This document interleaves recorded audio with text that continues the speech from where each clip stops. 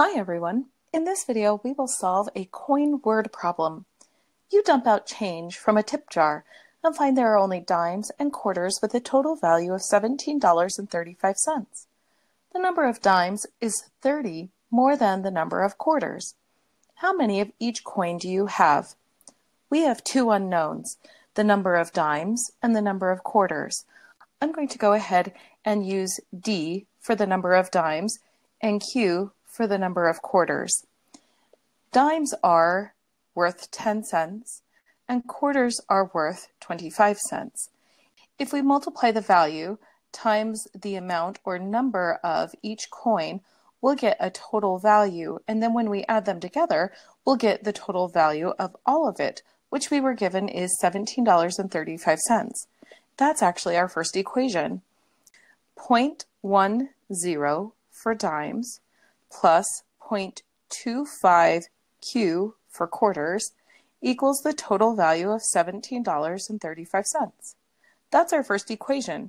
Our second will come from the translation of the second sentence.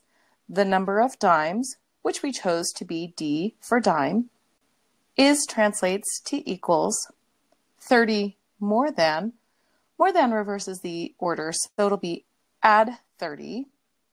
The number of quarters, which is Q, so it'll be Q plus 30. So now we have our second equation.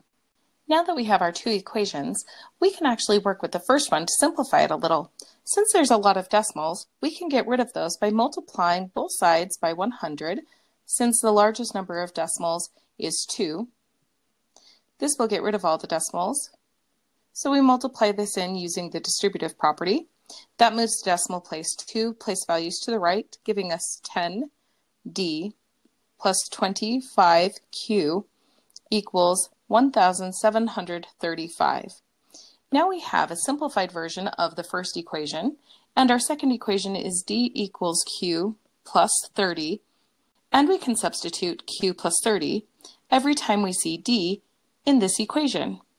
So we get 10 times the quantity, Q plus 30, plus 25Q equals 1,735.